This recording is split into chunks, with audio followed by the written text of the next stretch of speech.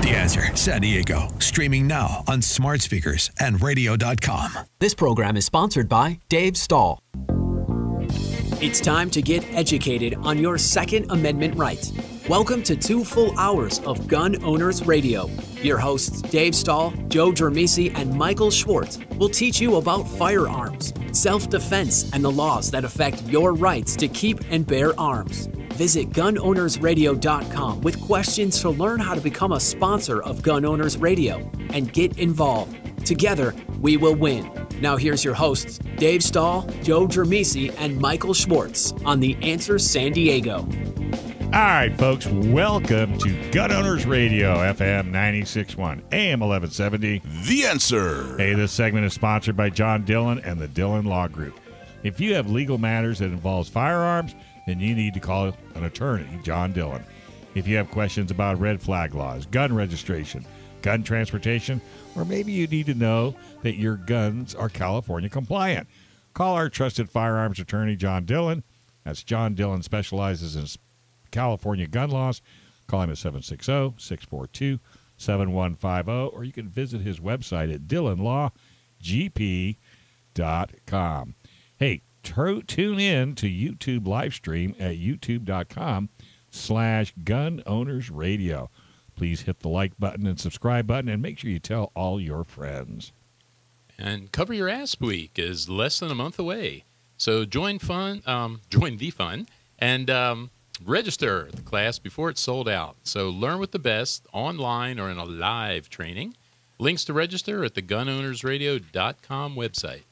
Hey, Dave, what's your shirt of the week here? LA Ammo. LAX Ammo. Yeah, I love this shirt. This is cool. It's a nice shirt, right? LAX Ammo, they sell really just nothing but ammunition. They sell some accessories, but their specialty And you said they have ammo. They have ammo every time I go in there. Isn't that amazing? It ebbs and flows. You know, they might not have, Yeah.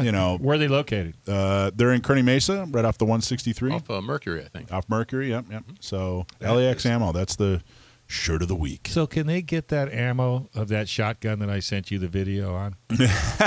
They may be able to. Did you see that? That was amazing. Was that amazing? Where did you find that? Somebody sent it to me, and I went, holy mackerel. Another California legal shotgun. Did you see it? I did. You want one? And I got one, but Not like that. Not like that. Not quite like that. not quite like that. Hi, Melissa. Hi, Melissa. Mike. How you doing? Hey, Dave. So what do we got going today? All kinds of cool stuff. We have special guests. We're going to talk to one of our old buddies, Morgan Ballas. And then we have Justin from Rifle Supply up in Orange County. He's going to call in. And the lovely Melissa, you're going to do a Gear review? Gear review on Tack Rig with Tim Silva. Yeah, we're going to talk all about that. And What are you doing there, Hollywood? Oh, we're going to talk. We're going to talk about the latest weapon of the left against Americans. Isn't that a baseball bat? No, it's much better than a baseball bat. So I heard a story on the way in that's probably going to start. You're probably going to hear about. It's actually not really posted many places right now. It's on Reddit, and then Reno May. If you guys are out there listening and you want to follow somebody really interesting on YouTube when you're not listening to us, look for Reno May. He puts on a fantastic YouTube channel. Very, very good as far as information and resources. Mendocino County, which is way up north, north of San Francisco. It's a relatively rural county, and it's generally considered to be pro-Second Amendment. Everybody has a gun. I mean, it's truly rural. It's Beautiful up there. It's beautiful. But again, everybody generally considers that to be, pro-Second Amendment and, this good old none of this California anti-gun stuff. Guy got pulled over for speeding. He was doing 68 and a 65. Deputy pulled him over, saw a box of ammo, asked if he had any guns. First mistake. The guy let him search the car. The deputy found he has an AK-74, which if you don't know what an AK-74 is, it's an AK-47, but they upgraded it in 1974. It looks a little bit different. Now there's a bunch of gun experts out there that are listening to the radio saying it's not just that, but that's basically what it is. Yeah. So the AK-74 rifle, he had a fin on the pistol grip, okay, so that it's no longer a pistol grip. So that's one of the ways to make it compliant in California is if it doesn't have a pistol grip, you can't get your thumb around the pistol grip, then it's not a pistol grip. So he had a fin, what they call a fin on his AK. Deputy told him that it was too flimsy and it wasn't acceptable, and that he was never going to get his gun back. Took his rifle, sent it to the DA, and the DA is basically saying, "All right, if you just give it up, if you just say, hey, you're never getting your it was a Sega or Saga, which is a fairly rare AR. You're not going to get that in. I'm sorry, AK. You're not going to get that in California today. If you just give it up, then we'll pretend this never happened." So this guy doesn't have the money to fight it. And I know everybody out there, so there's a number of things happening. First off, I'm sure everybody's shocked to hear that this happened in California. Shocked. But, this is one of those bear traps. People say, well, gee, I'm not going to comply. I'm not going to comply and I'm not going to get caught. Well, this guy was doing 68 and a 65. Everybody listening to me right now has done 68 and a 65. Everybody. Not me. And then I just wouldn't have, I would fight it. Well, okay, with what money? This is a 6-figure case. Six figures. Easy. At least, right? And people say, well, gee, Mike, you run San Diego County Gun Owners. How come you're not filing the lawsuit? Well, we are. We're actually plaintiffs in a lawsuit against this very thing. But what if he had belonged to U.S. Law Shield? It would have helped. But it wouldn't have helped. It wouldn't have been the full answer. Well, possibly. Yeah. Possibly. I think you're absolutely right. I just thought that up. I mean, because that's there's a perfect reason. U.S. Law Shield, right. To join a group like that. Absolutely right. But this guy basically made the decision. He lost his glass. I don't know what he had on there. Some optic worth hundreds. They wouldn't even give him the optic off the AK. Are they going to crush it? I don't know whether they're just going to end up in Deputy so-and-so's personal collection is my guess. Yeah. And I mean, if he fights this, well, if he fights it, then they have to hang on to it. Yeah, but the thing is, how many people? Well, these rural counties, they're pro Second Amendment. Back the blue. My deputy sheriff would never. I got this buddy who's a cop, and he'd never do that. I'm not saying don't back the blue. I'm not anti-cop, but what I'm saying is, if you're relying on, the benevolence of a police officer in the hopes that he's not going to mess up the law or enforce the law, that's not the strategy. We're not going to win that. So let me be the devil's advocate. If you looked at this situation from a police officer's point of view, did he do anything illegal in the state of California? No. In fact, if I were the police officer, I would recognize that this person, number one, had no criminal record. Number two, he was legal to have a firearm. And number three, he had a compliant part on the firearm. It's not the deputy's decision to say, hey, I think this thing is illegal. I think it's flimsy. I've decided that your compliance part is flimsy and screw up this guy's entire life. That's the potential. Screw up this guy's entire life. It's that's not his job. His job is to prevent crime and to draw chalk outlines on the sidewalk and investigate crime. That's right. Not to ruin some guy's life because he has some personal. So you guys are going to go after. Well, I don't know. We're not sure what's going to happen. It sounds like the guy just said, "Hey, I can't. I don't want to drag my parents into this." I guess he was still living. He still lives with his parents' house, or he was in transition, or something like that. So he made a point of saying, "I don't want to drag my parents into this. I don't have the money to defend this. I don't know what else to do." Right. So he basically gave up his firearm, and that's the other thing is that's the new tactic, by the way, is make you give up your firearm. Exactly, and hopefully somebody will step up with him because police are like any other group of professionals. And there's good ones and bad ones. He ran into a bad one, unfortunately, and what's even further is the DA should have known, and I suspect does know. But it's just, an anti-gun person or whatever. And, something like U.S. Law Shield or one of those at least is helpful because I always recommend people, whether you carry or not. I mean, if you own guns, have something. Because a lot of people think you should only have U.S. Law Shield if you carry. And here's a prime example where that's not true. Yeah, I think that's a very good point. Different ones cover different things, so you'd have to check and see what your purpose is. But at least it gives you the opportunity maybe of not letting these people steal your property. But you're right. It's in somebody's private collection. All right, we're going to take a quick break. This is Gun Owners Radio on FM 96.1, AM 1170. The Answer. Hey, you. Yeah, you. I've been watching you during the show, and let's just say I can tell you haven't become a member yet. commercial break isn't even long enough for me to list all the benefits and reasons you absolutely should become a member. So just go to stcgo.org and join.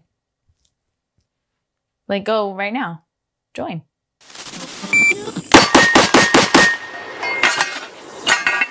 Get some! So my wife of 25 years just told me that she didn't love me anymore. I didn't say that. I said you couldn't have another gun. Same thing.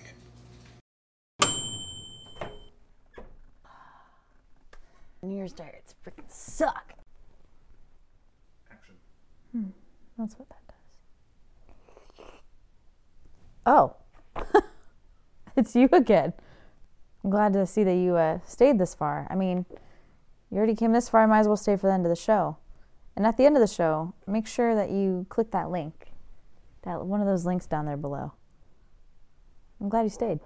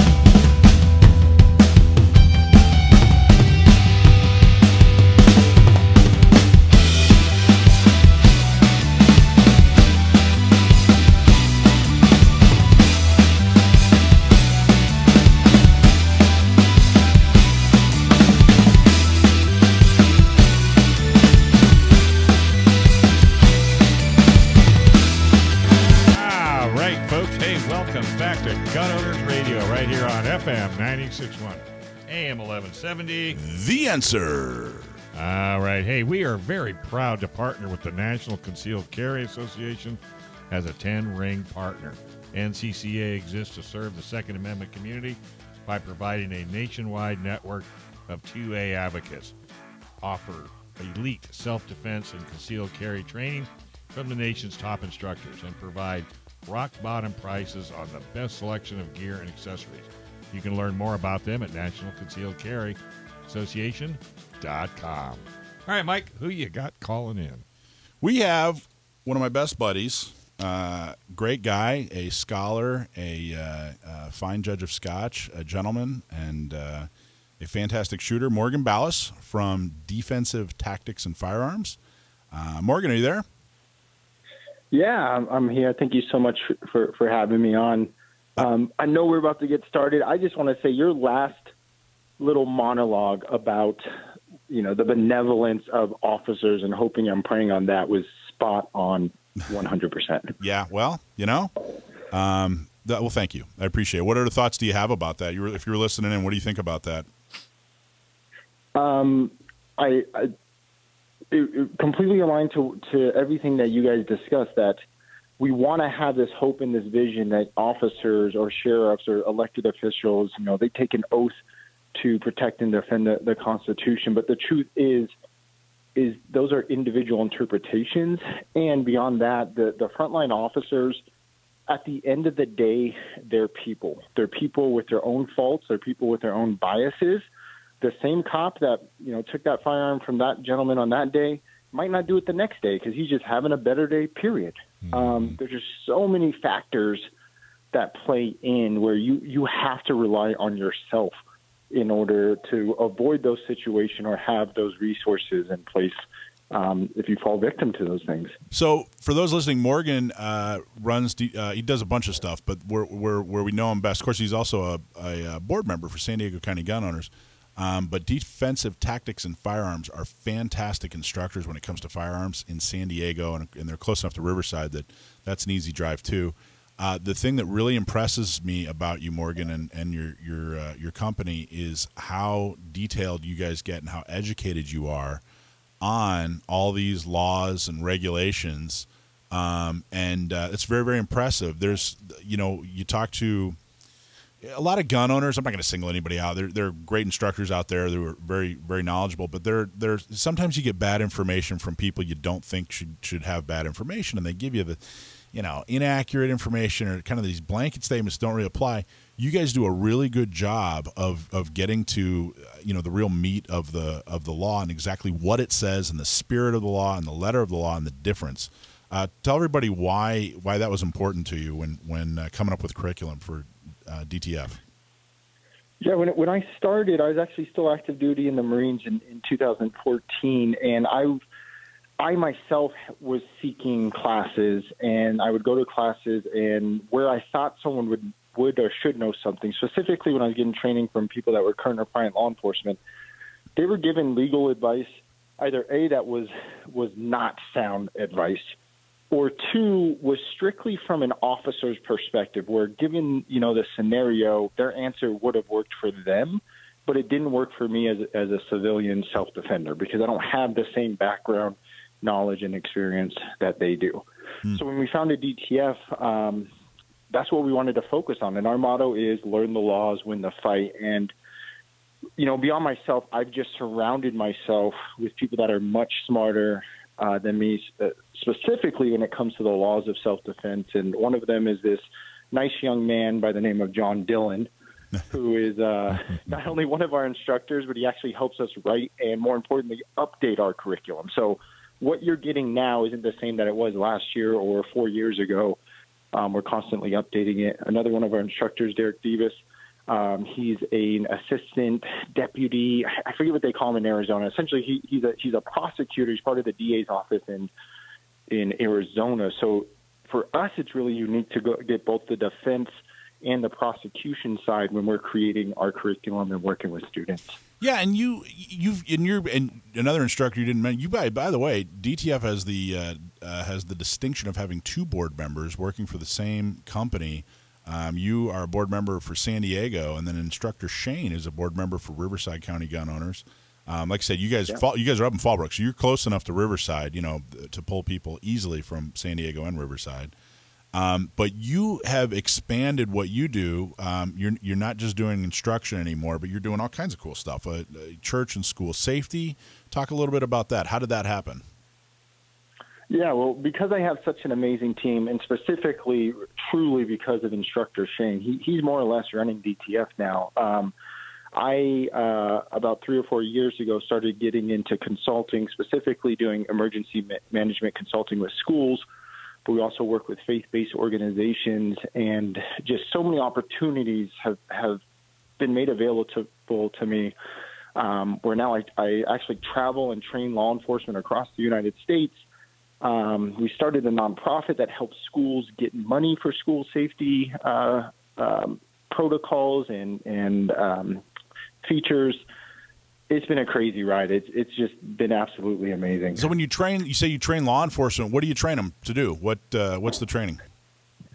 My primary focus is, first of all, is active shooter. So we're training them specifically for active shooter response, but we're using the empirical data and evidence to help them adapt or even adopt appropriate tactics, and then also helping them to understand how responding to, for example, a school active shooter event, given the evidence that we have, that's going to be much different than responding to other mass murder incidents. So my San Bernardino shooter is going to be much different than the attacker that's targeting a K-12 facility. How? So we're helping them to understand how to adopt. What's one significant way that they're different, or what's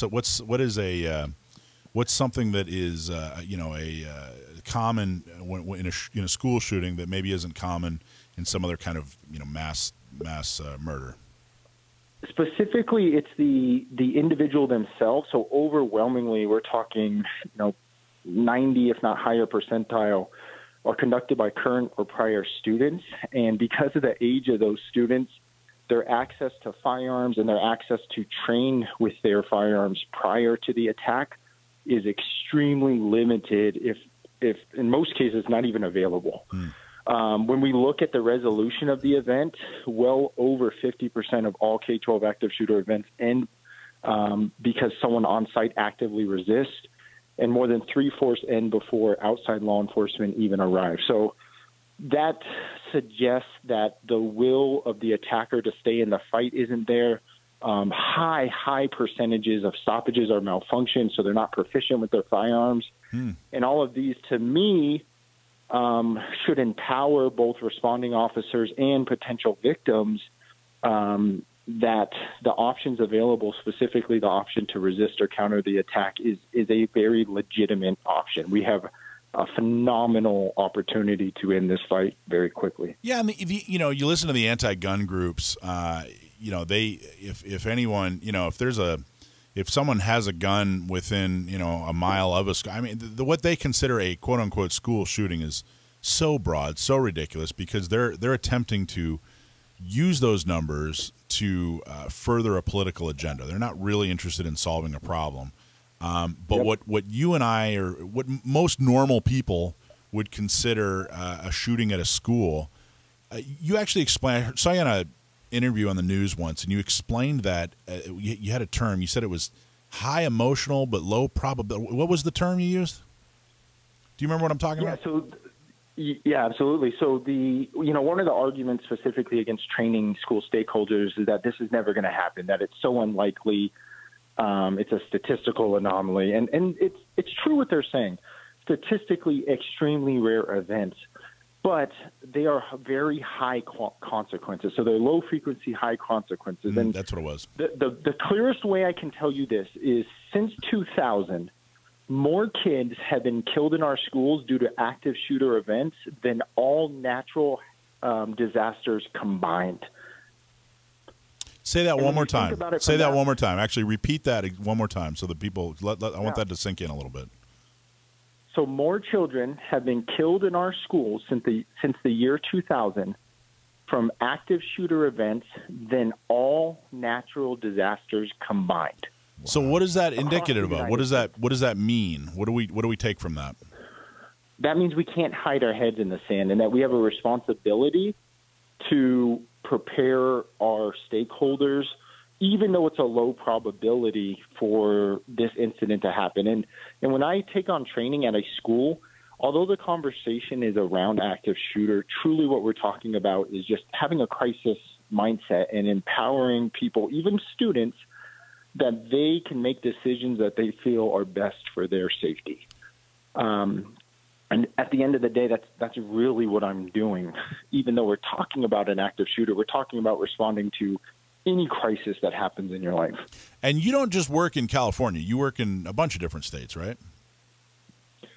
Yeah, so California is where we do the majority of our work, but I've worked with law enforcement agencies and schools and just different organizations all across the United States. Have you noticed a difference in the way, California's attitude when it comes to protecting schools and other states' attitude when it comes to protecting schools? I think that with other states, at least within the past 2 or 3 years, we've seen some very definitive action, specifically in Florida and Texas. Prevention is a key component. We want to not only stop these things before they happen, but we want to support students or any individuals that are in a crisis before it reaches that critical point. And unfortunately, in California, school threat assessment teams, those aren't mandated. If we truly want prevention to happen, it starts by creating a team that can help identify those at-risk students and get them support before a crisis happens. And we're not going to catch everyone. It is just impossible. It's not going to happen. But there are cases, and we know, and that there's recommendations that are out there from top organizations that say this is an effective measure. So Florida, after they had Marjorie Stoneman Douglas, and then Texas, after they had Santa Fe High School and a couple other shootings, they both now mandate threat assessment teams at schools, and it's a phenomenal resource beyond the discussion we're talking about active shooters, just helping students in crisis. All right. Hey, Morgan, thank you very much, but don't go anywhere. We want you to hang around for the second segment right here on FM 96.1, AM 1170. Do you want gun rights? Are you tired of stupid gun laws? Do you want to own the guns the rest of the country gets to own? Me too. So you know what I did? I became a member and I got involved. Join and they will help you figure out which politicians to support, how to get ACCW, and what you can do to be effective. Seriously, it is the most important and most effective $10 you're going to spend all month. Go to stcgo.org and join.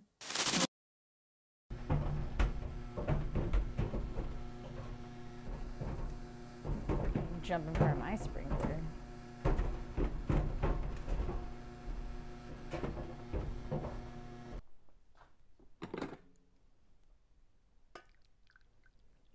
Oh, hey, I didn't see you there. I'm glad you stuck around. There's a lot of good stuff going on Gun Owners Radio right now.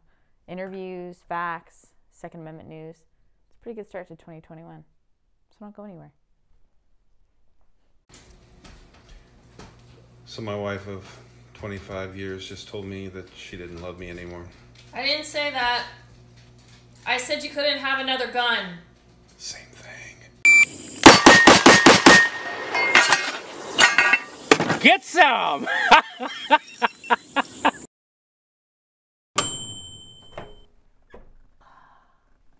New Year's darts freaking suck. Action. That's what that does. Oh. It's you again. I'm glad to see that you stayed this far. I mean, you already came this far, I might as well stay for the end of the show. And at the end of the show, make sure that you click that link. That one of those links down there below. I'm glad you stayed.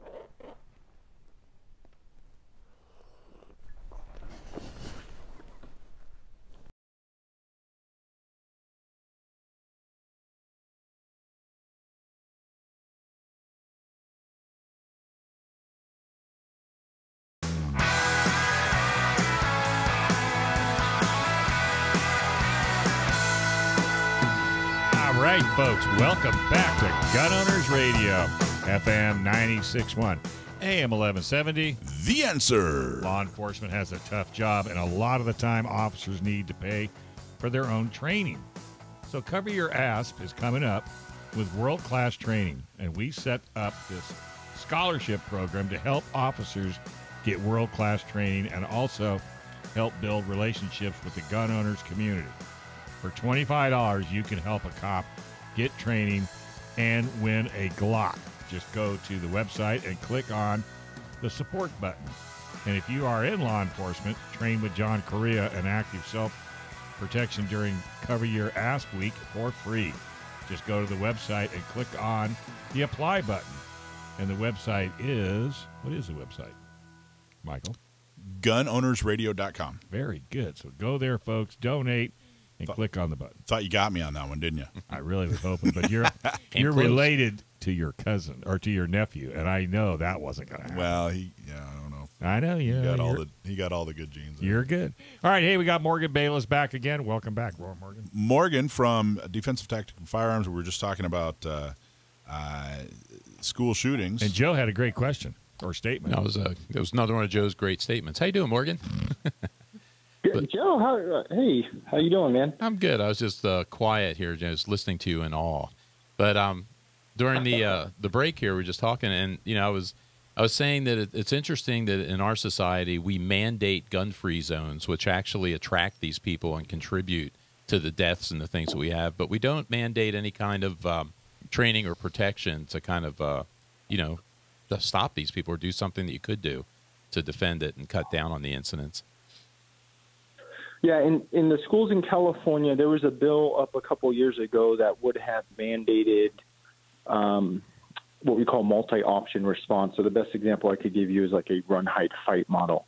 But what happened was the bill got changed, as they always do, and essentially what California said is we want to collect data over the next 2 years on what schools are using, so we can determine what's the most appropriate system to use. So as of right now, schools are not mandated to do any sort of active shooter specific drills. Lockdown drills are actually optional or recommended, although the vast majority of schools are doing those. But it's definitely something that for me, it's a no-brainer. But it's a very political and emotional issue that unfortunately keeps us from moving forward in a positive way. Well, and too, Morgan, because you teach this stuff, but like the run, hide, fight, okay, that sounds nice, and that might be workable in a university setting or a high school setting. But like, you were at my wife's school, and in an elementary school, you've got little kids there. They can't run. There is no running there.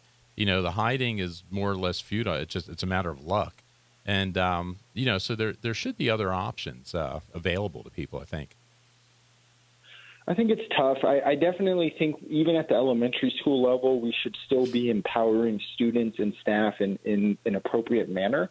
But, California has said, look, we're not even going to give school boards the option to decide whether or not they think arming staff or select staff is something available to them. So we just have to, it's kind of like the laws. We have to operate with what we're given. So to me, even more so, we need to be training and preparing staff and students. Well, and you were talking about, hey, they want to do a study. The reason they don't want to do a study is they've already come to their conclusion, which is get rid of guns. And people out there probably, who are maybe are skeptical of what I'm saying. Well, gee, Mike, you're biased. You run a pro Second Amendment organization. I would invite you to come to the school meetings that I've been in and the city council meetings where, these anti-gun groups come in and make it perfectly clear that really what's going on is that they're trying to ban guns. They're trying to leverage, these highly emotional but extremely improbable tragedies in order to move their political agenda. And I would just say, until you've sat in as many city council city council meetings and as many school board meetings as I have, well, that's exactly what I see. I have to chime in because this is a statement I make every single time when somebody talks about taking away my guns. I will hand my gun to you, no problem, when you can prove to me in 6 months that you're taking guns away from the criminals. And until such time as you do that, I will never give up my gun. And they all say the same thing. Oh, well, how difficult it would be to take a gun away from a criminal? Yeah, it's easier to take it from you, Dave. Yeah. See, and so that's my comment, and I don't care who I tell that to, and I tell it to a lot of people because I'm just not going to do it until such time as it makes sense. Yeah. And I wouldn't give it up anyway. So, Morgan, run, hide, fight.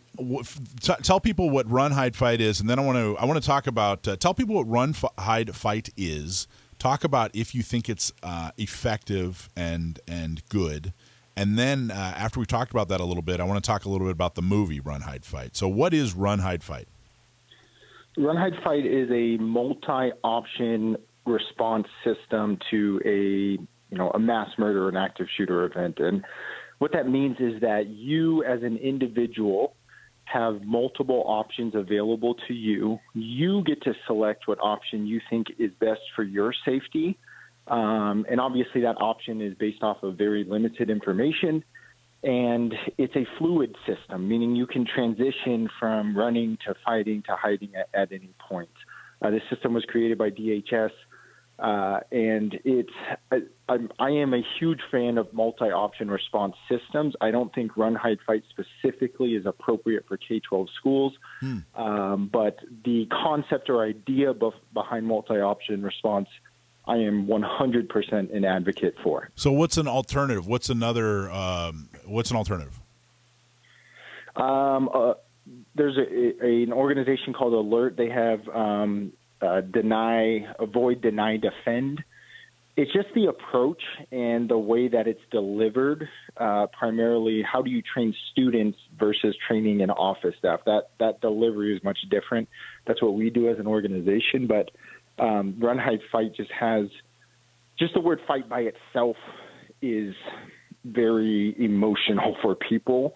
So I know it sounds like such a little and petty thing, but it's a huge thing when you're talking to a kindergartner teacher who as a person might not, violence might never be an option for them, which is okay, but the system was just never meant for K-12 schools. So I'm a fan of multi-option response, just not Run, Hide, Fight for Well, schools. words matter. Words mean something. I think it's totally reasonable to say, hey, if Run, Hide, Fight, has the wrong terminology and leads to the wrong reaction. I mean, I think people talk about that on, everywhere on the political spectrum. Words matter and they mean something. So, talk about the second, the one that you like. Avoid, is that what it starts with? Yeah, so it's through this group called Alert, which is the Advanced Law Enforcement Rapid Response Training. They partner and work with FBI. It's called Avoid, Deny, Defend, and again, it's the same concepts, but even through their training and what they provide, they start to get into the science and how people just naturally respond to a crisis. It's a phenomenal program that's out there. There's some other ones that are out there. Alice is another very known one. I think Alice is a good system, but there's a lot of negative publicity that goes with Alice, so that in and of itself can be a challenge for schools to overcome. And there's a movie out currently called Run, Hide, Fight, which I didn't see the entire movie, but I read a lot about it. I watched they have a kind of an extended trailer out. It almost seems like a horror movie or a thriller, like an extreme thriller, and the context is a mass murder at a school. Is that kind of the gist of it? You want to talk a little bit about it, Morgan? Yeah, so the movie's on Newsmax. So you have to have a subscription to Newsmax, which I didn't have, but I went and got just so I could watch the movie. And I didn't read or watch anything about the movie prior. I just went in just kind of like a blank slate. Mm-hmm. And essentially the movie is that there's an active shooter event at a school, and a potential victim, which is a female student, ends up saving the entire school and stopping the assailant. So what did you think of it? What did they do right and what did they do wrong? Honestly, I was surprised at the end of the day. It's a total 100% Hollywood movie and film. I thought being on Newsmax that they were going to try to make some very clear kind of statements.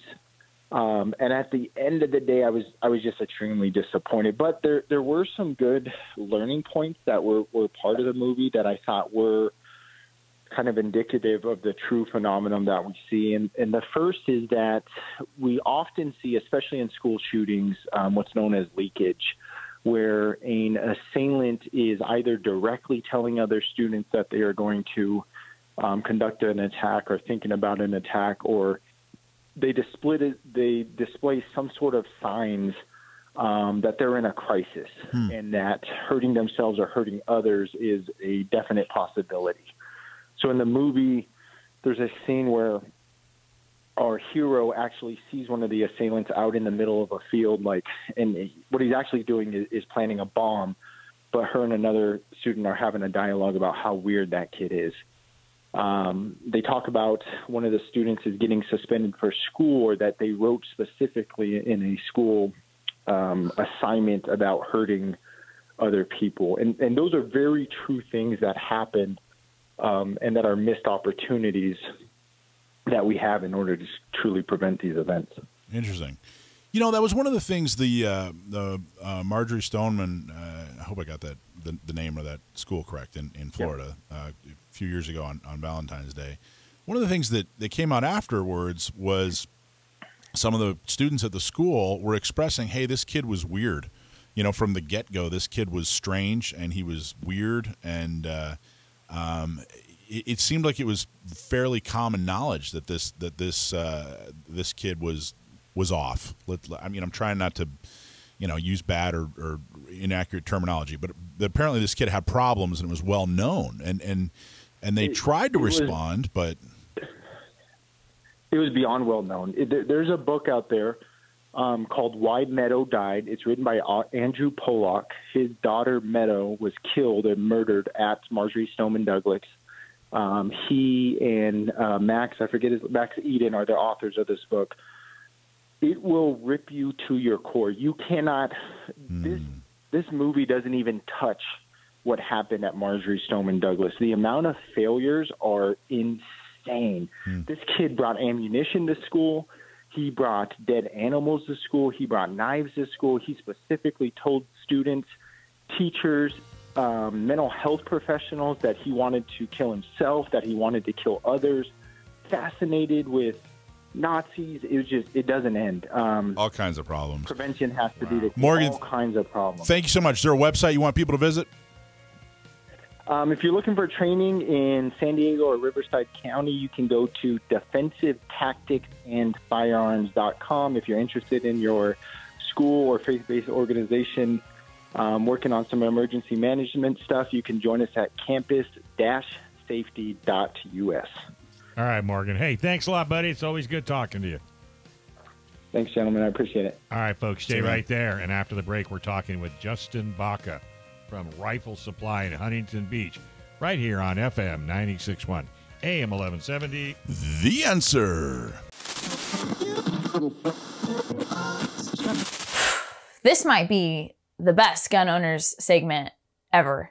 I'm glad you got to hear what they said. And oh my gosh, Dave Stahl. It's definitely not a pre-recorded message, but that's not important right now. What is important is that you support the Second Amendment by becoming a member today. So go to stcgo.org and become a member. Do it. Do it. Or check out Orange County Gun Owners, Riverside County Gun Owners, or San Bernardino County Gun Owners.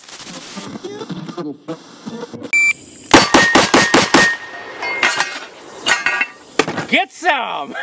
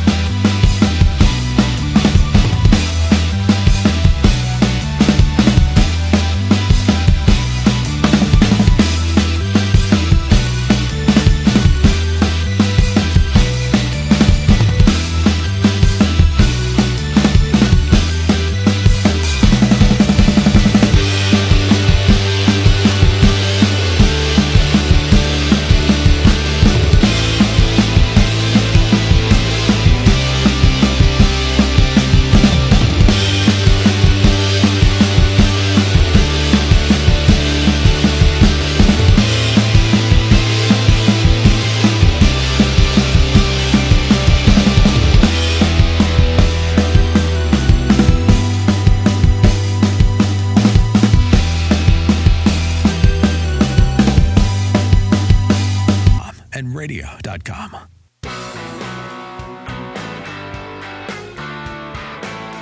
right, folks, welcome back to Gun Owners Radio right here on FM 96.1, AM 1170. The Answer. Clean, lube, and protect your gun faster and easier with Seal One. Seal One CLP Plus is an all-in-one solution that cleans, lubricates, and protects your guns. It's also natural, non-toxic, and environmentally friendly. Seal One was founded by a Navy SEAL here in San Diego, and all their products are made in the USA.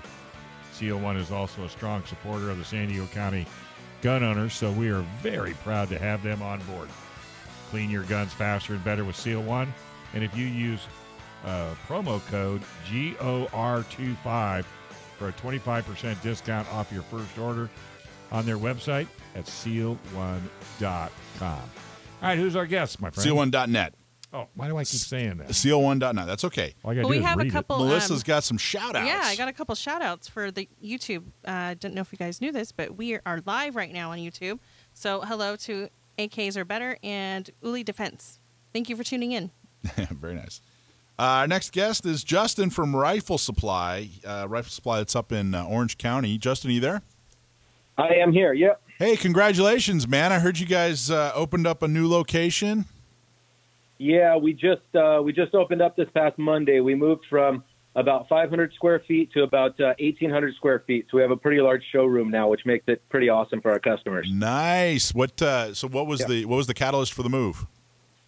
We were kind of there before, and the pandemic and everything that happened kind of just gave it a little bit of a jolt. But yeah, we started with 3 people. I was the 3rd employee, and now we have 15 guys that work for us.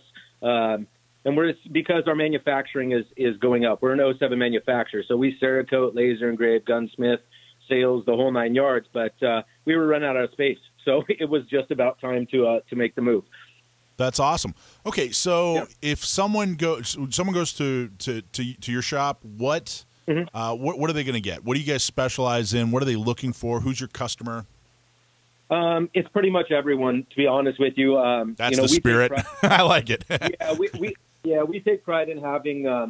We have a lot of women that come in, first-time buyers by themselves. A lot of things like that. We always joke around because we opened a gun store because we hated going into gun stores.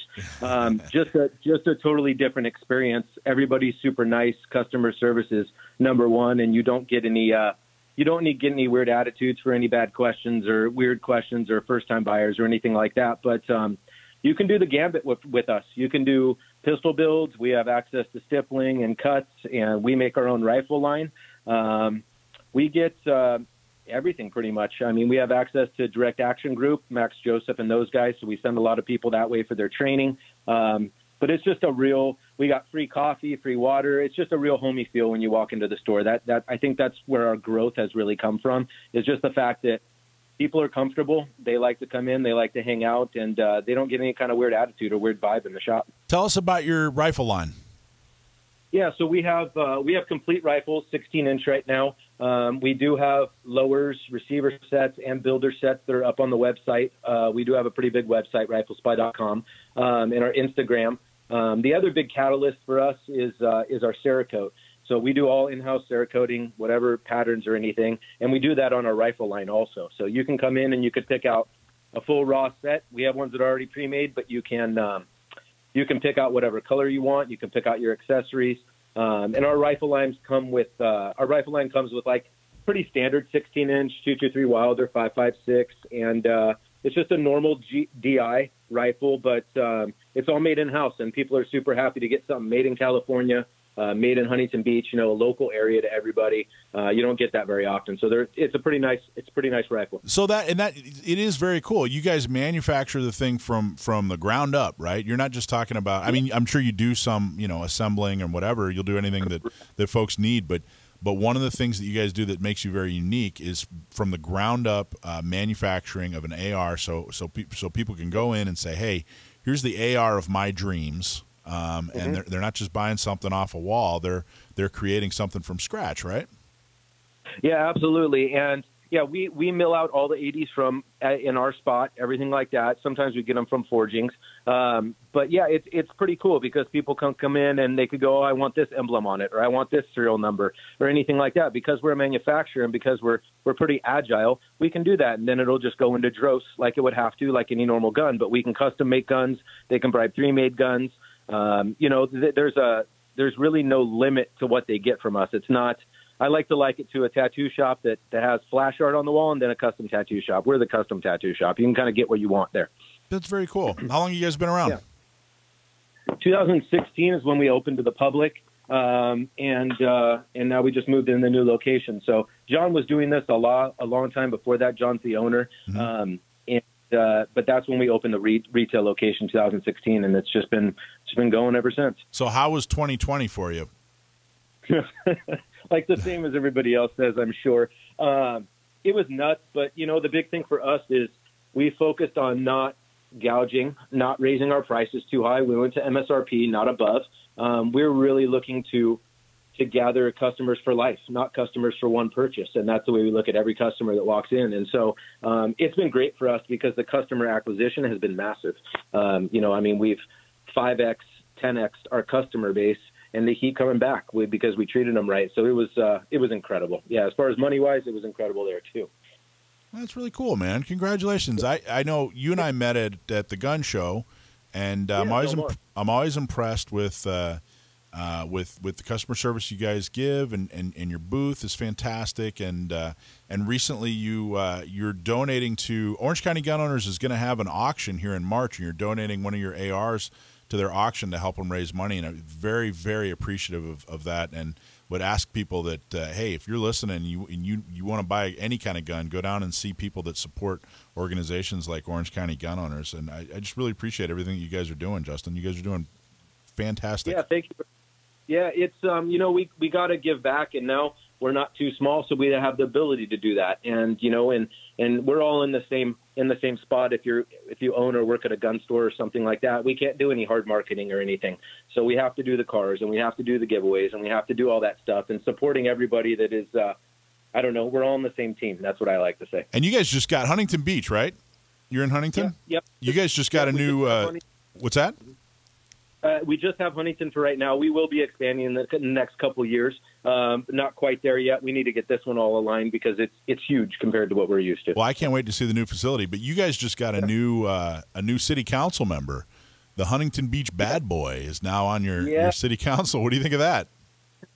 He held a couple of meets at our location.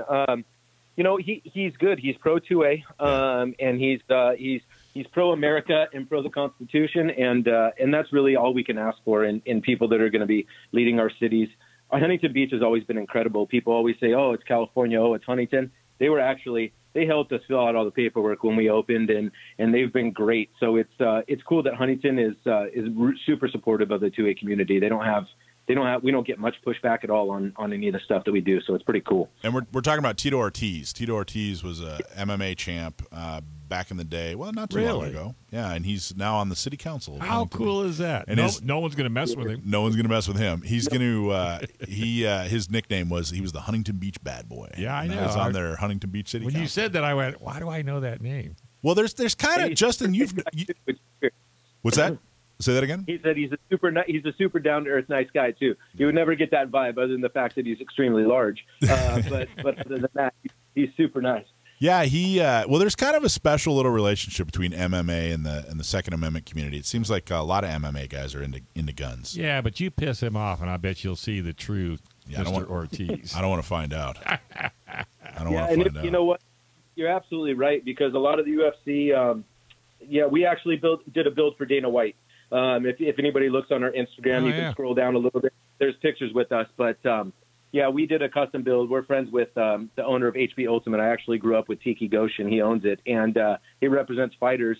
So we're looking to do some more. We've done one for Dana and a couple fighters already. But you're right. Like, it's not just the big names like Cerrone and those other guys in the UFC that are large. They do kind of they intertwine, which is pretty cool. That's awesome. How did Dana White find you? He actually didn't. So Tiki wanted to go out and see him and said, I want to make a gift for him, and I think we should make it around the Patriots. And so what we did is we custom Cerakoted a full gun. I custom engraved the new logo, old logo. I made his serial number every year that the Patriots have won the Super Bowl. And then we went out there and got to meet him in his office and stuff. And the first thing he said was, "Go get the social media guy." And our eyes was just lit up. And, it was a great experience. It was a lot of fun. Man. All right, what's your website, Justin? Just riflesupply.com, and the Instagram is the same thing. Just Rifle Supply. All right, so go to Rifle Supply, buy a gun, come back next month, buy another gun. Ask for Justin. He'll take care of you. And Justin, sincerely, very much appreciate. Look out for you're going to see a sample. You might be able to bid on one of Rifle Supply's ARs on Orange County Gun Owners auction, which is coming up in March. So stay tuned. We'll announce more about that. But thank you so much, Justin. Appreciate it, brother. Absolutely. Thank you so much for the time, guys. Have a great evening. All right, folks. Hey, are you having trouble figuring out how to help in the fight to keep your gun rights? Well, stick around. Joe's going to talk about things you can do to get involved. So make sure you stay on Gun Owners Radio, FM 96.1, AM 1170. The Answer. Hey, you. Yeah, you. I've been watching you during the show, and let's just say I can tell you haven't become a member yet. The commercial break isn't even long enough for me to list all the benefits and reasons you absolutely should become a member. So just go to stcgo.org and join. Like, go right now. Join.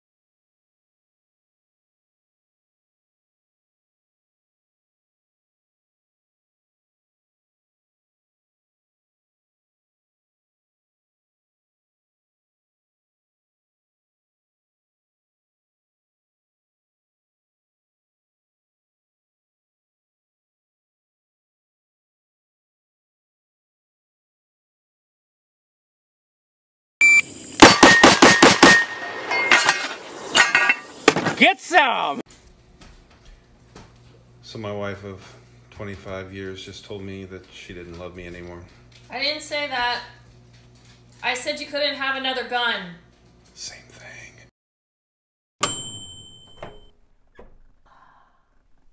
New Year's darts freaking suck. Action. That's what that does. Oh.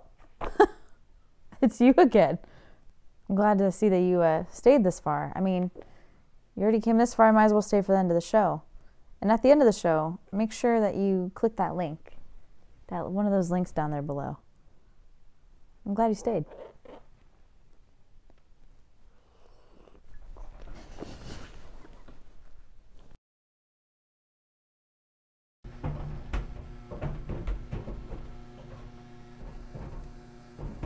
Jumping for my sprinkler.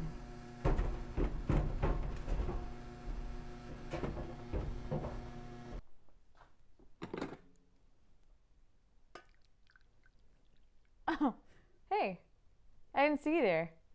I'm glad you stuck around. There's a lot of good stuff going on Gun Owners Radio right now. Interviews, facts, Second Amendment news. It's a pretty good start to 2021. So don't go anywhere. Oh, okay. Nice and dry. Awesome.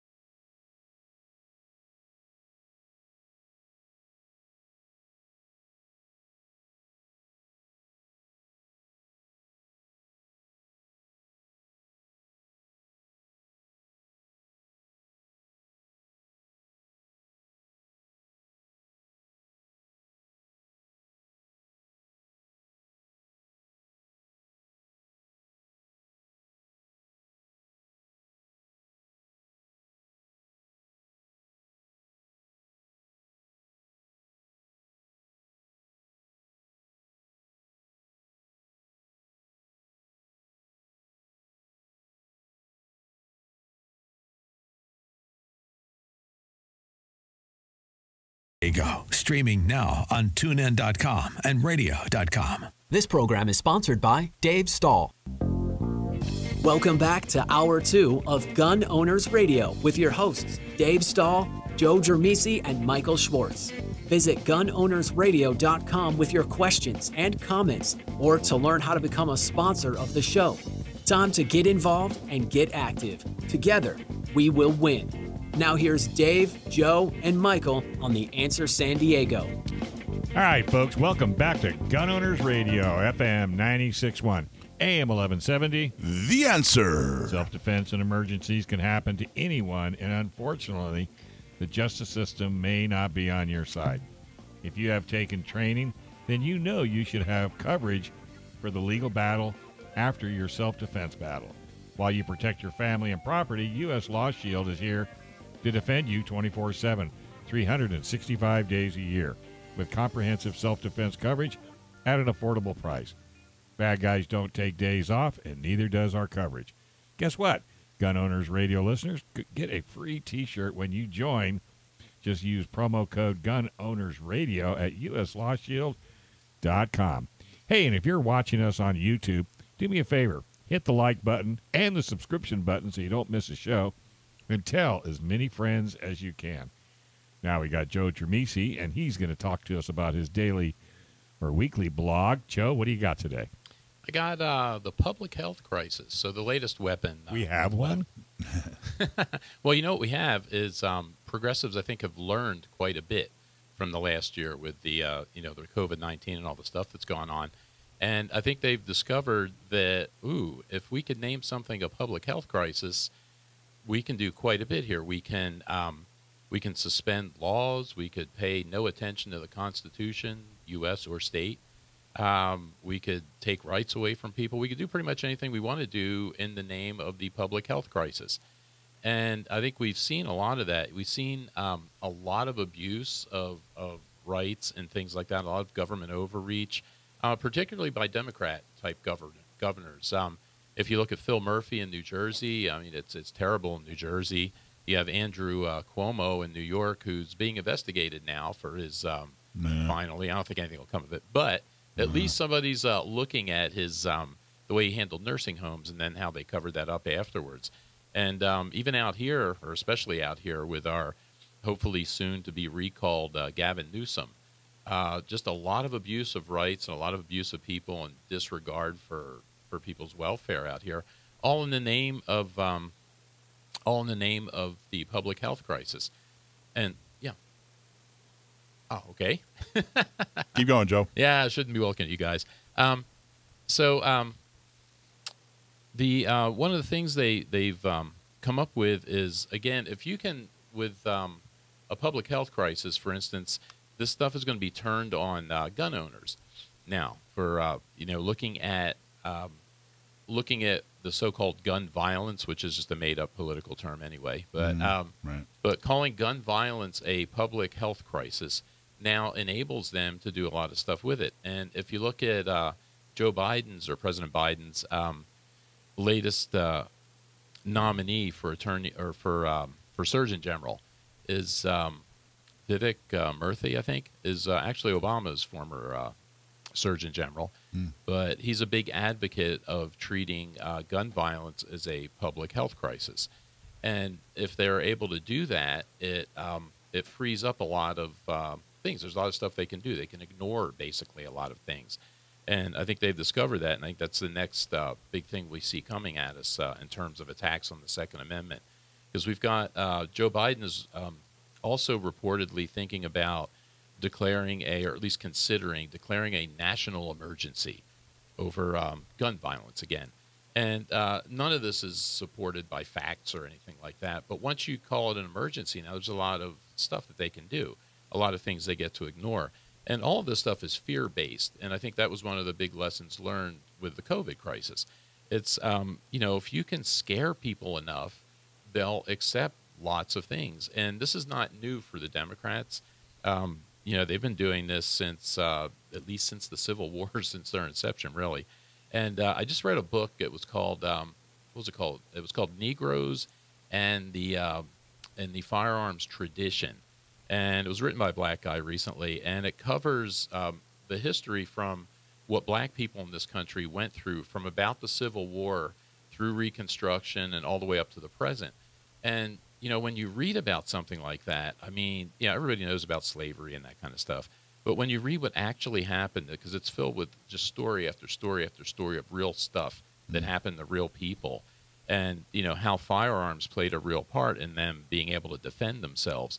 And if you look at this, the Democratic Party was on the wrong side of that from way back then all the way up to now, with what they called the Black Codes, with Jim Crow laws, with the May issue gun laws that we still see here in California. And all of them intended to keep black people from being able to defend themselves, and all of it based on fear. Yeah. So, using fear is nothing different or new.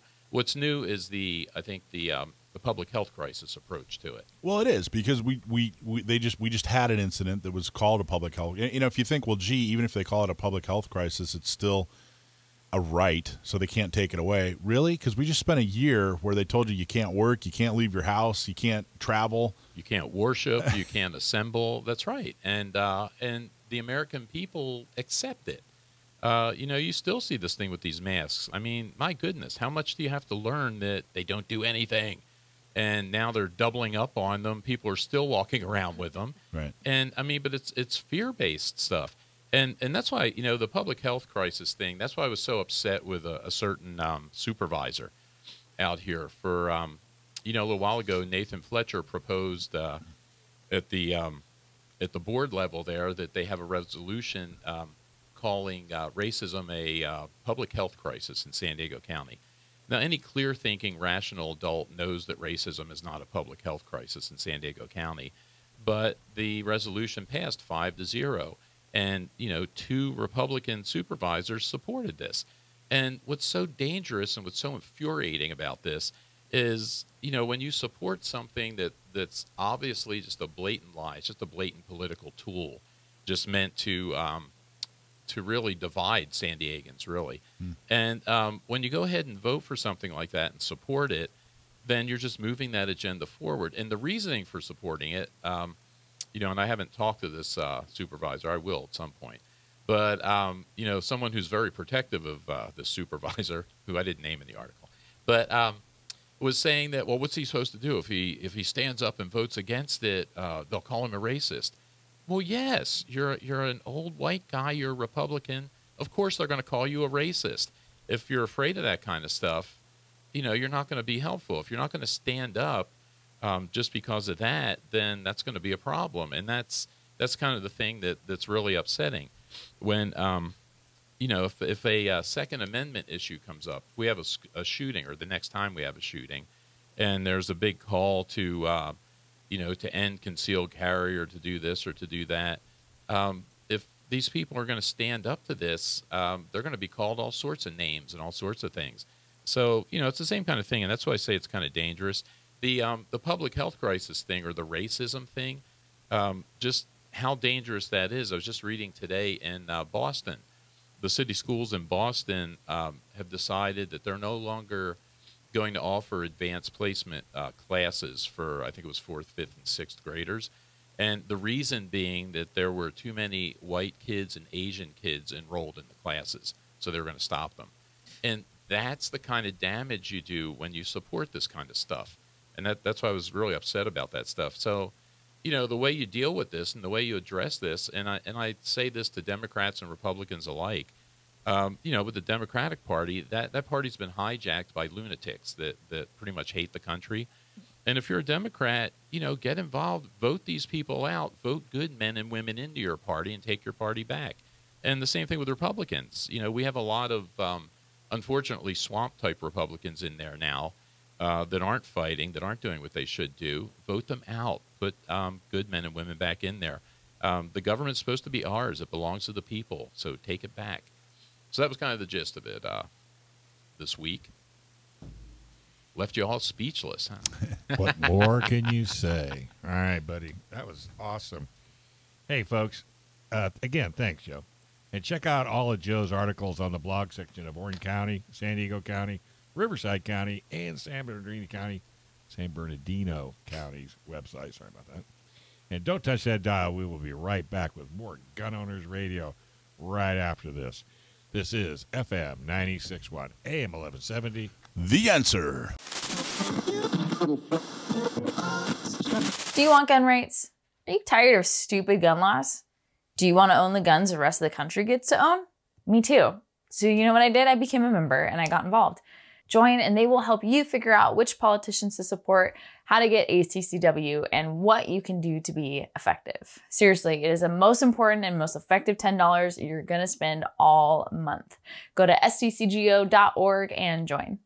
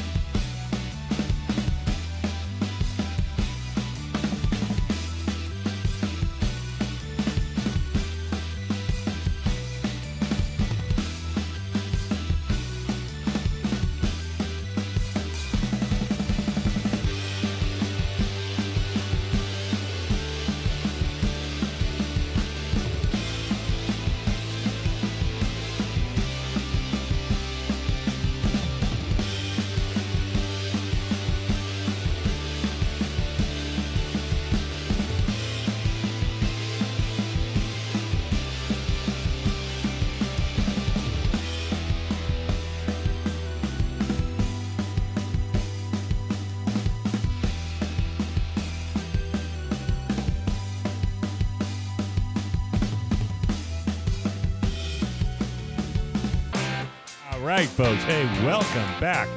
You are listening to Gun Owners Radio, FM 96.1, AM 1170. The Answer. PRMI Mortgage, primeres.com/alpine. Are you in the military looking for help for a VA loan? Well, if you're looking to buy or refi, or if you're considering reverse mortgage, call our local mortgage guy that you can trust. Call Chris Wiley at PRMI Mortgage. For nearly 25 years, Chris has been helping local San Diegans with all their mortgage needs.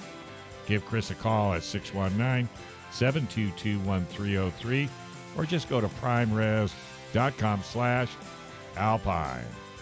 Hey, Mike, have we got a winner? Yes, we do. Our winner is... Who's our winner?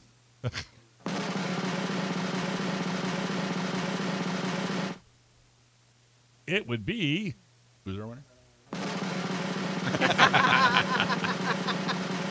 We'll come back to that one. Yeah. Our winner will be announced at the end of this segment. That's right. So don't touch that dial right now. We got a gear review by Melissa Lee, Tack Rig, and that will be with Tim Silva. Tell us all about it, Melissa. First, I want to do a YouTube shout out for our watchers, Dave and Phil from Ronin Martial Arts. They are consistently watching me for these gear reviews every other week when I'm on. So thank you guys for tuning in. So today, special rig here for people who carry a gun. This is Tack Rig. Tack Rig is an innovative modular holster system that allows you to safely and quickly snap on and off multi-platform shells. It's a pretty cool system. And the owner here is Tim Silver. He's with me to talk about this. Tim, are you there? Hey, Melissa. Yes, I'm here. Good. Thank you for joining me. So first of all, what's your background on guns, prior military and law enforcement? You know, how did you come about this? Yeah, well, first of all, thank you for having me. Thank you, Gunners Radio. I appreciate the time and the publicity. So my background's a bit different than probably you would expect. No background in law enforcement or military.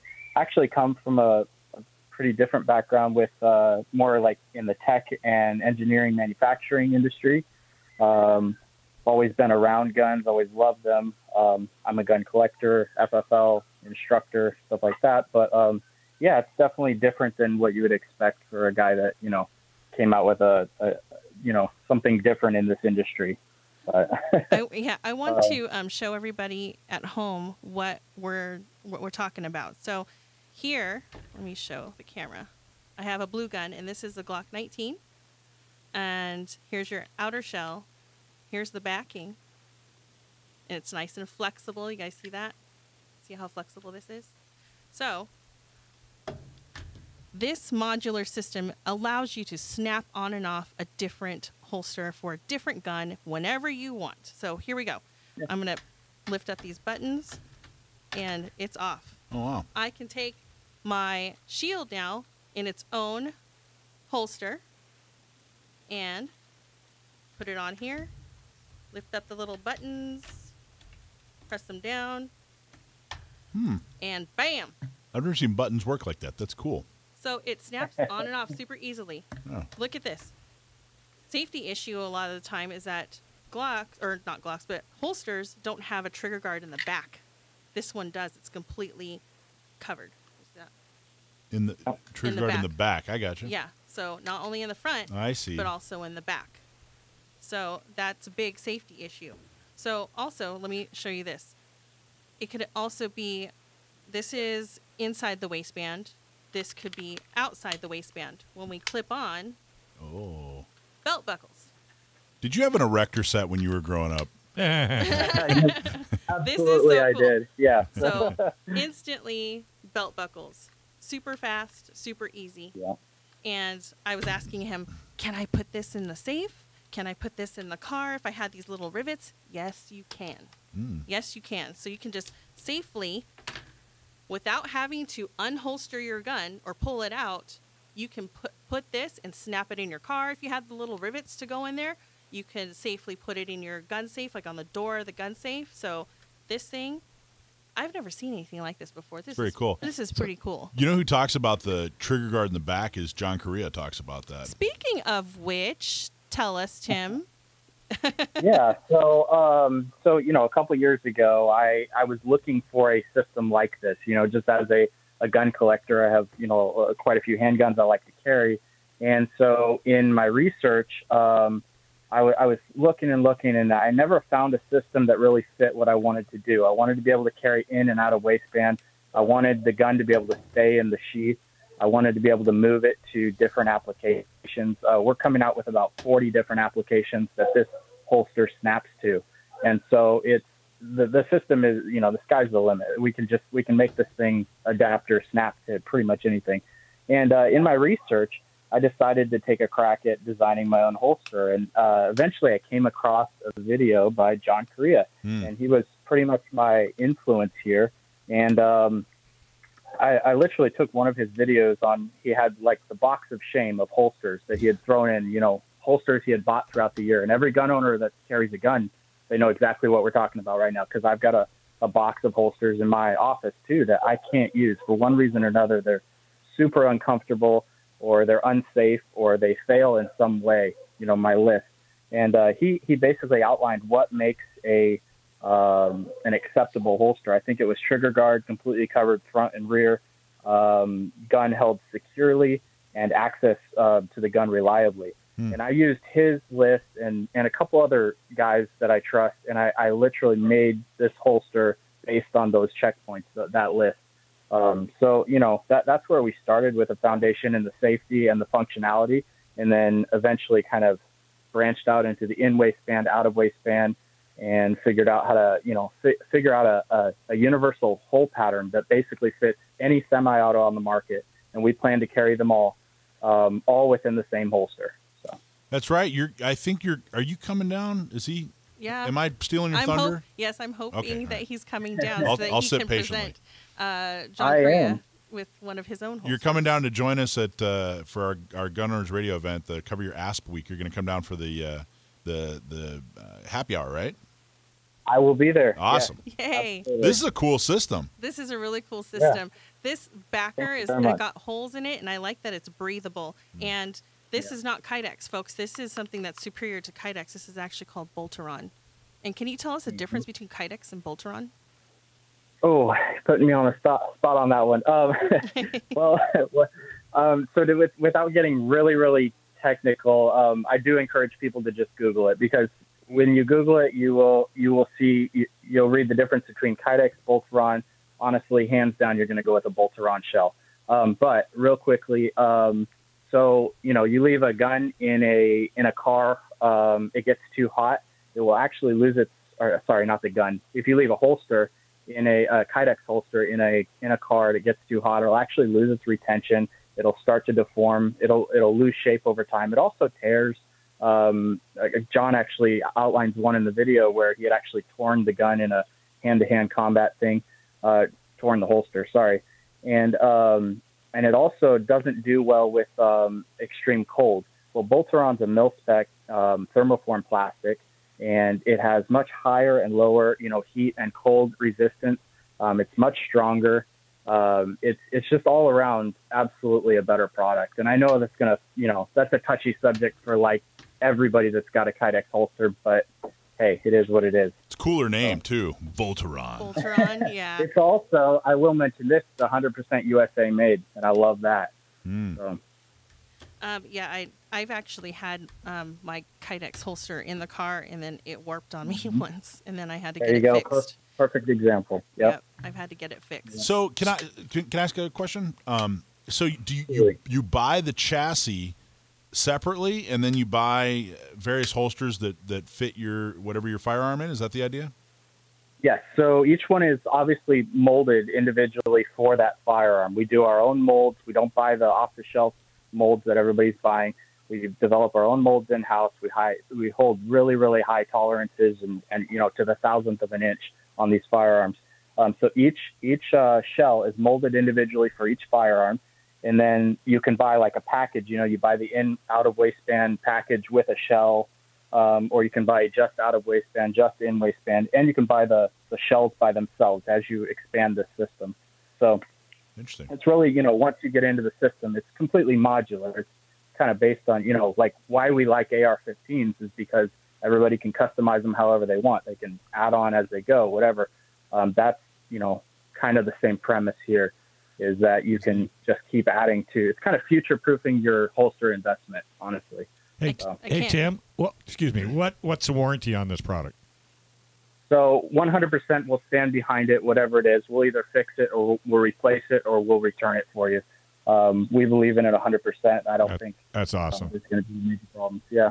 Well, I think Michael's got to love that instantaneous switch from inside the waistband to outside the waistband to accommodate your complete wardrobe. That's right. You switch around. That's right. You never know. Sometimes I am fancy. Very fashion conscious over there. I can't wait for the drop leg holster. The drop leg holster is coming, so I'm hoping to get my hands on one of those. It is. It was a big thing for me. I've got little kids. We're always running out the door to something, right? And I would carry a different gun on Sunday to church than I would during the week, wearing a T-shirt. So I needed to be able to switch up not only the gun, but maybe in out of waistband, depending on what my job was for the day. I'm running security at my church. I'm probably going to carry out of waistband. It's just, I wanted that flexibility, and I thought, hey, there's got to be a way to do this. And there's a lot more stuff in the works. As you get into this system, there will be stuff released almost on a weekly basis. It's crazy how much stuff we've got in the works right now. I respect a guy that has a church gun. Me too. Yeah. The retention's great on this too. Yep. Yeah. Everything snaps in. So Tim, what's the website? Tacrig.com, TACRIG.com. Very simple. And we have a giveaway. So anybody who wants to enter this giveaway for their very own holster, you can go to gunownersradio.com and sign up for our email. And in 2 weeks, I will announce a winner. Sweet. We also have a discount code. Thank you so much. It's GOR15 to save 15%. So thank you so much, Tim, for joining us, and thank you for the giveaway and the discount. Thank you very much. All right, buddy. Back to your Rector set. All right. All right. Hey, folks, check out our website to see our Magnum interview by going to gunownersradio.com/Magnum. The last one was with Kung Lee, a championship MMA fighter that's a firearms trainers now. This is Gun Owners Radio, FM 96.1, AM 1170. The Answer.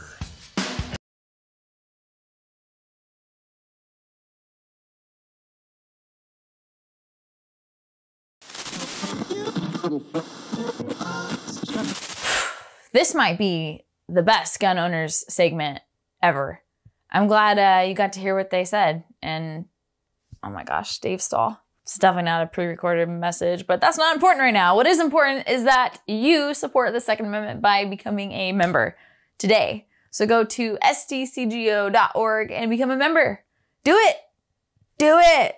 Or check out Orange County Gun Owners, Riverside County Gun Owners, or San Bernardino County Gun Owners.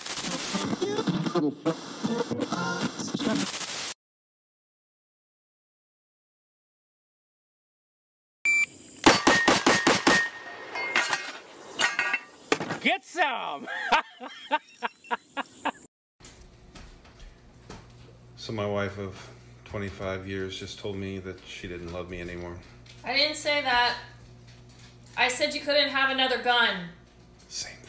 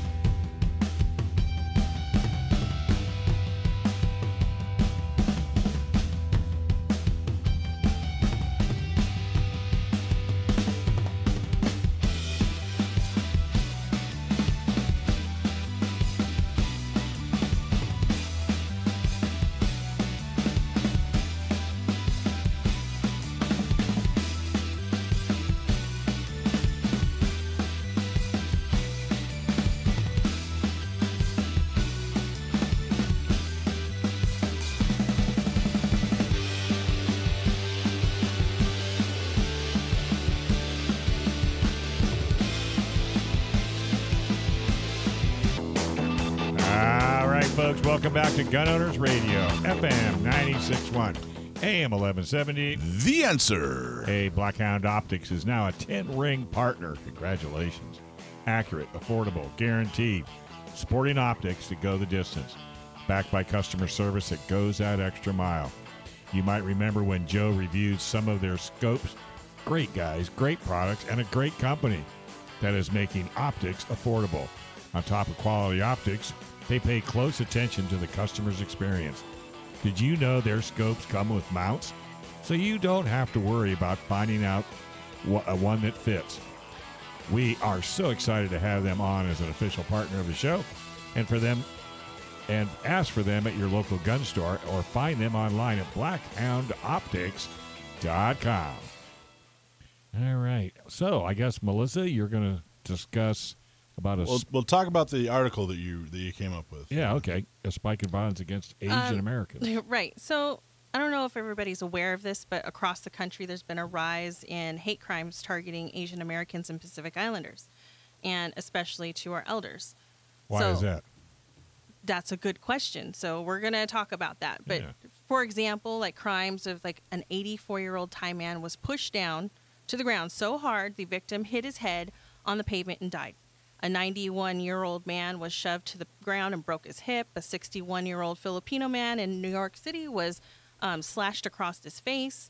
A woman in her 90s in Minnesota was slapped and knocked to the ground and repeatedly kicked in the face. There's a Chinese man got his teeth knocked out, suffered brain hemorrhaging after random attacks in New York City. So there's been a lot. People the common denominator seems like they're picking on the oldest people they can find. No, it's like it's all ages, but a lot of them are elderly, and That's I think what I'm that saying. I think it's because they don't fight back.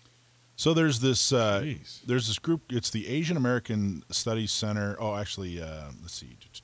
It's called the Stop Asian American Pacific Islander Hate website, the AAPI, and they said that in 2020 they had over 3,000 crimes against Asian Americans reported just to them, just in the year 2020. Women are attacked about 2.5 times more often than men. 43% reported were in California. So this is a national website, and of these 3,000, 43% were just in California, which, we have a big population, but still disproportionate. And the reports included, now when we ask, like, well, what does it mean? What's being reported? What's the actual incident? It include being barred from an establishment, being spat upon, verbal harassment, or physical assault. And it's actually AB 85, which is a pandemic budget bill signed into law by Gavin Newsom, actually included $1.4 million earmarked for researchers at the Asian American Studies Center in the University of UCLA and the Stop Asian American Pacific Islander Hate website. So it's something that's fairly. It seems like it's happening. It's a real thing. Because of the pandemic? I believe so. We're blaming. People are angry that they've lost jobs. They're locked down. They can't do anything. They got to wear a mask and. People call it the China virus, and they should be angry at their government, right? But then they because out of ignorance, they blame Asian people. They're redirecting their anger. Go to the people that are doing it. Let me give you Governor Newsom's phone number. I was going to say another thing too is Asians as a group, unfortunately, are very successful in this country. So maybe they're too close to white people, like in the Boston school district, for instance. They are going to discontinue some advanced placement classes because there's too many white kids and Asian kids enrolled in them. So that could be part of it as well. I know Asians, I think as a group, their average income is higher actually than white people as a group. So very successful group in our country. So we just did a panel discussion that's going to come out on Gun Owners Radio Magnum with a gentleman who's a professor, a gentleman who's law enforcement, and then Wendy from San Diego County Gun Owners, Karen from Riverside County Gun Owners to discuss this. One thing I found out doing research and through the conversation was that, yes, there was definitely a spike that was COVID related. People were taking out their frustrations on anybody that even possibly was Asian. But there was another interesting thing that came out during the research and the discussion that it's really been ramping up over the last few years. And I guess a lot of Asian American immigrated from countries, that fell apart due to communism. And Socialism. And one of the things they did is they took over the banks, so they lost all their money. Yep. So I guess it's common with, Asian immigrants, especially ones that are, recently to America, that they don't really trust banks. They keep a lot of cash at home. They keep a lot of precious metals at home. Yep. And that message has gotten into career criminals. They know that now. And it's one of the professor that we spoke with, Raymond, fantastic, really smart guy, actually had some rap lyrics where they're talking about, how like, hey, if I want something, I'm just going to go make an Asian bleed and steal, whatever, cash or precious metals. So this isn't even subtle, anymore. So it's tough to tell exactly, how much of this is that and how much of this is COVID. But the important thing is it appears to be a real thing and happening. And people accurate or not about you specifically, if your community tends to keep a lot of cash on them or in their home, that makes you a target. Yeah, and it doesn't have to be accurate about you specifically, right? It's just if criminals have that impression, they have that understanding or that theory that you carry, a lot of money or valuables or things just because you're Asian, that would be enough. Well, does the Asian community, are they a large community of concealed carries? Not nearly enough. Not nearly enough. But you know what? Ever since this has been going on is that there's been a ton of Asian Americans going to gun shops and buying up all the guns. Well, sure. Because of this. They want to protect themselves. So it's important that when they get good training, they find, especially the women, if you need training, reach out to somebody who's a professional, like seek training and hashtag not me SD. Right. So like San Diego has not me SD. There's going to be Riverside as well. So we want to support. Doesn't matter what your color of your skin is. Just we want to support everybody who is going to arm themselves with the firearm. And I retaliate against China. I just don't buy anything from China. Right. Instead of, you don't go attacking people? No, I just don't buy anything from China. Even if I need it and I want it, I'm not going to buy it because that's my only way of getting back. So your unhappiness is focused at their government where it should be, as opposed to just Asian Americans. Some random American who's just trying to make their way. I just don't get it. Maybe I was dropped when I was a child, but Well, but look back in the day when we put all the Japanese in encampments, and for what reason? I mean, it's just. And we didn't. We did. Democrats did. That's right. Based, that's true. Based on fear. You and I didn't do that. As always. Based on fear. Golly, that just. It is amazing. It was very sad. I was looking through the. Organization I was looking through the research, and some of these stories were just horrendous, horribly sad. Yeah. And there was actually someone in San Mateo, a little girl, I think she was like 8 years old, who did a rally over the weekend in San Mateo, which is just south of San Francisco, to try to raise awareness and support. What happened? She got a really good. She didn't get beat up. Yeah, no, we got a really good response, and it was. I think that's a positive step, and raising awareness is certainly a good.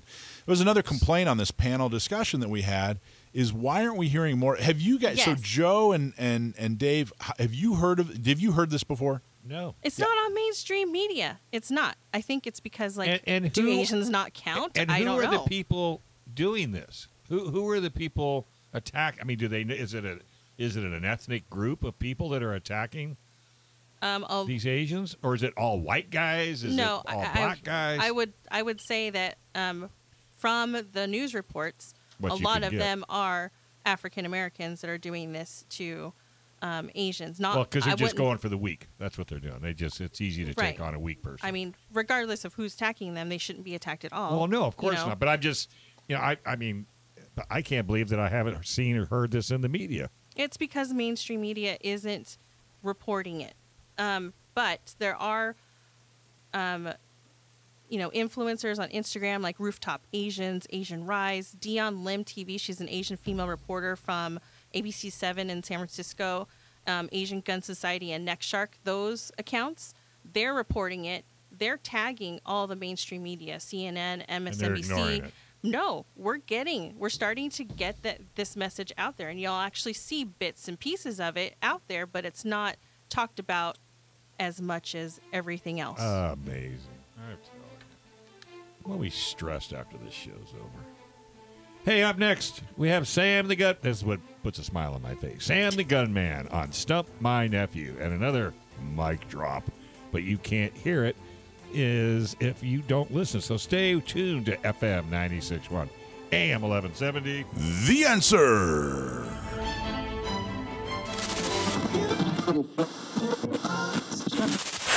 This might be the best gun owners segment ever.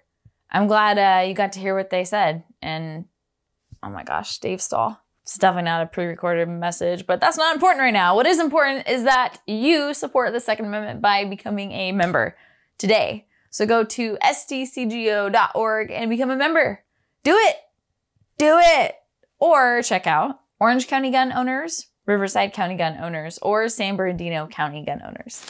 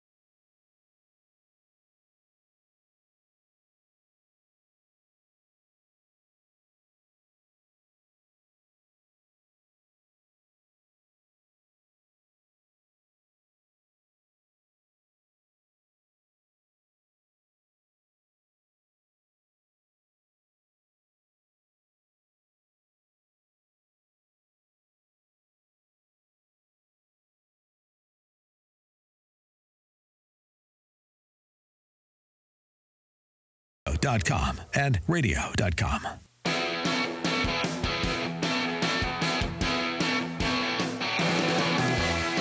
right, folks, welcome back to FM 96.1, AM 1170, Gun Owners Radio. The Answer. Thought I'd twist it up there. Yeah. Hey, our show really needs your help after we just took the break. We live in a state where your self-defense rights are quickly eroding. Let us be your voice to help defend you, restore your Second Amendment, and help spread the word about the fight. There's two easy things you can do to do. Spotify, Parler, and the podcast in whatever way you like to listen to the show. Share the show with as many friends as you can. And thanks for tuning in. Remember, today we will win. Like and subscribe to the show on YouTube, Facebook. I don't know what that S means. Spotify? It's just sizzle. Oh, it's sizzle. All right. Hey, our favorite show is on right now. The segment is. How you doing, Sam? I'm well. How are you guys? Just living the dream. Speaking of sizzle. Yep. Yeah. Who's gonna? So Sam is Stump My Nephew. Sam is my nephew, and Sam the Gunman. And every week somebody writes in and sends us a little bit of gun trivia. And if we use your question, you get a hat or a T-shirt, whatever you like. If you stump my nephew, then you get a front site membership. So without further ado, Melissa.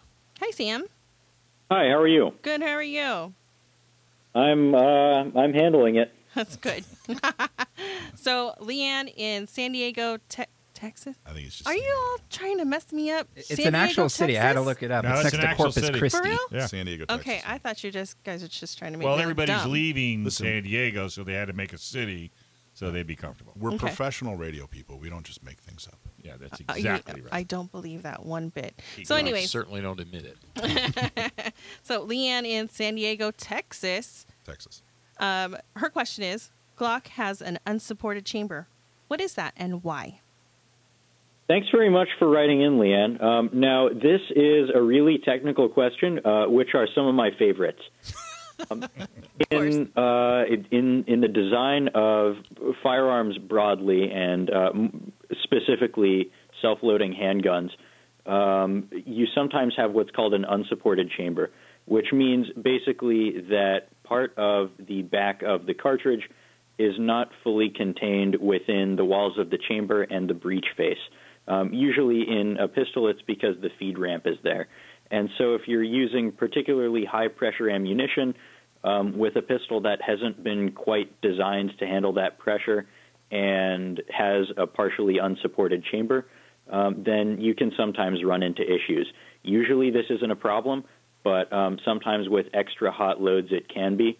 Like some people might remember the Glock nade meme, which comes from early 40 caliber Glocks that were essentially just 9mm models converted to 40. And that higher pressure cartridge in an unsupported chamber could sometimes lead to kabooms. You know, that's close, but she actually says that an unsupported chamber is a chamber whose baby daddy doesn't pay his support every month. So I apologize. You didn't get it right. I'm just kidding. Perfect. Awesome job. To your, I'll defer to your knowledge. So basically, the cartridge doesn't quite fit tightly in the chamber, right? Is that kind of the gist of it? Yeah, that's the gist of it. And what does that do? What does that? It with the Glock, it makes it more reliable, right? No, not necessarily. Unlike most, almost every design feature of the Glock, it's essentially something like it makes the action technically weaker, but it normally isn't a big problem because most handgun cartridges don't really operate at very high pressures. If you didn't have a fully supported chamber in something like a 30-06, then yeah, that would be a huge problem. But the lack of a fully supported chamber doesn't really become an issue in handguns until you start moving into high-pressure cartridges, really high-pressure handgun cartridges, especially like plus P, and certain hand loads that are well beyond the SAMI or CIP spec. But they make it unsupported because is it to help with extraction or what? Now, I don't know exactly why they do it. I'm sure there's a good reason because engineers don't do something unless there's a reason for it. Whether it's a good reason or not, of course, I can't say. But it might have something to do with part clearances, and it might have something to do with wanting to prevent an overly tight clearance from causing issues when the gun is fouled. But again, I really can't say for sure. You'd have to talk to someone who actually designed a pistol for them to be able to tell you that. All right, my friend. How do you know this? Where did this come up in your daily ask life? him that every single week. I just don't understand. And he's like, you know. You just pick it up here and there. Just pick it up. By the way, before all the 1911 shooters out there begin criticizing Glocks for having partially unsupported chambers, your 1911 doesn't have a fully supported chamber either. So, burn! Got him. If I had an air horn sound effect on me. Running in your face, Uncle 1911 plus P plus super hot deer grenade loads or whatever. Cool. All right, my friend. You're the best. Excellent job, Sam. Thanks, buddy. Thanks, and thanks for having me on, as always. We love having you on. You're the best. All right. All right, here we go. Here we go. This week's Mic Drop. Mic Drop. Today's Mic Drop is about a former politician rather than a current, but it is worth it because she's not yet out of the game. You may remember Barbara Bree as the San Diego City Council member who represented La Jolla for a few years. Yes, there was more in her district than La Jolla, but let's be honest, she represented La Jolla and the rest be damned. But pandering to rich donors is fodder for another mic drop, not today's. Over the weekend, Barbara Bree, following up on her total failure as a mayoral campaign, she announced the recall effort of her former city council colleague, Dr. Jen Campbell. Dr. Jen, as you may remember, was just mic dropped a few weeks ago. She's the extremely strange president of the San Diego City Council who regularly makes strange claims using strange false information. For example, we played a clip of her claiming that COVID-19 is the most dangerous virus in medical history. She's cuckoo and faces a real recall effort, not from her Republican opponents. Remember, Republicans don't do things like do things. No, Democrat Jen Campbell is being recalled by her fellow Democrats. So this is good. We want this. Jen Campbell is anti-gun, so get her out of office. If you're listening to this, get involved in the recall and let's help. Their website is recallgen.com. That's RECALLJEN.com. And help. Helping is true activism. But I know what you're thinking. Mike, if you like the recall and Barbara Bree is leading it, why are you bashing Barbara Bree? Well, the simple answer is that she deserves it. More specifically, I do support the recall, and I am glad Bree is doing it. However, Bree is criticizing Campbell for, quote, not being honest and being under the control of special interests. Well, pot, meet kettle. Back in 2017, I met with Barbara Bree to talk about the issues gun owners face and the violations of our civil rights that we deal with every day. Barbara Bree appeared interested and sympathetic. She assured me that she's not anti-Second Amendment and liked the idea of our sensible approach and our educational programs. I explained the details on the California's safe pistol roster law and how it's no more than simply a de facto slow-moving ban on handguns in California. She even rolled her eyes at how ridiculous the law is and told me that as a former business owner, she understood how bad the safe handgun roster is to businesses and consumers. She took notes. She thanked me for my time and dedication and for being nonpartisan. Her staffer even took my card because he wanted help buying a gun. She assured me that we'd meet again to try and tackle the problem together. I'm still waiting. The next interaction I had with Bree was just months later when she voted against a proclamation from the city of San Diego recognizing San Diego County gun owners for the educational programs we do, the exact same educational programs Bree thanked us for doing.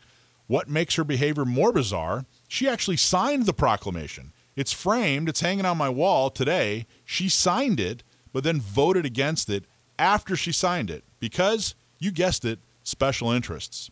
So yes, get involved in the recall of Jen Campbell, and it's good that Barbara Bree is taking a leadership role, but don't believe a word Bree says and know that she's as two-faced as she claims others to be. She lied to us about wanting to help and being pro-Second Amendment and then folded like a cheap suit to special interests when it was time to honor our organization for the educational programs we sponsor that Bree said she liked. In the wise and immortal words of Carl Jung, you are what you do, not what you say you'll do, Barbara. Finish your recall, then go enjoy retirement. You are someone who should never be anywhere close to power or leadership ever again. That is your weekly mic drop. Mic drop. Very good as usual. Thank you very much. I By the spoke way, all the words correctly. And if you're listening on YouTube or on the podcast, hit that like button and subscribe and share this show with all your friends. And please support all of our great sponsors. San Diego County Gun Owners, U.S. Law Shield, the Dillon Law Group, Seal One, PRMI Mortgage, Blackhound Optics, and the National Concealed Carry Association. And if you've been watching us on Facebook, and we went dark for a slight moment, that was not at our end. We will fill you in more once we find out more. But please join us and enjoy the show. You can also go to gunownersradio.com for all of our shows. They'll be up there. You can listen to them. We do podcasting. I mean, we are really rocking and rolling, and we can't thank you folks, the listeners, enough. And I really want to thank Michael Schwartz, Joe Germisi, Melissa Lee, Sam the Gunman, and our digital master. What'd I say? You got it. What's her name? I got it. Louise is over here. And, of course, see, you messed up Brendan's whole thing. Now he's all bummed because he didn't get his accolades. And go to gunownersradio.com, again, like I said, for the podcast and latest information. And don't touch that dial. Bob Siegel is in the house. And I just looked into the booth. His hair is on fire. You are going to love this show right here on FM 96.1, AM 1170. The Answer.